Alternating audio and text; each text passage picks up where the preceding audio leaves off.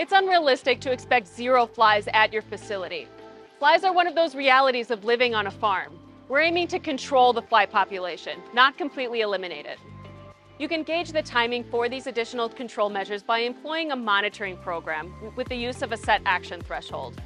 The action threshold is the number that you're setting as you're putting together your fly management program, and it's the number of a pest population that indicates the need for additional control measures.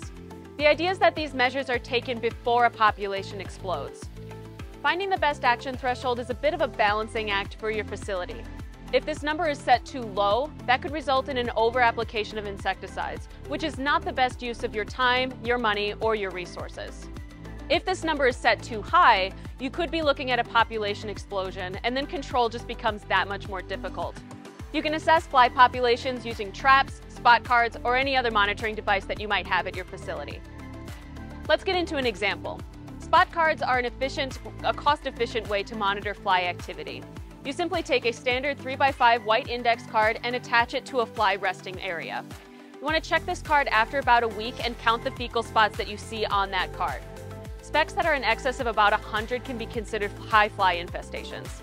Control is easier when you catch a fly infestation early. Consider additional control measures when you notice about 50 specks on your spot card. That's just a suggestion. The best action threshold might be different for your facility. Communication is key. Make sure that everyone is on the same page in terms of control measures and understands the importance of sanitation for fly control.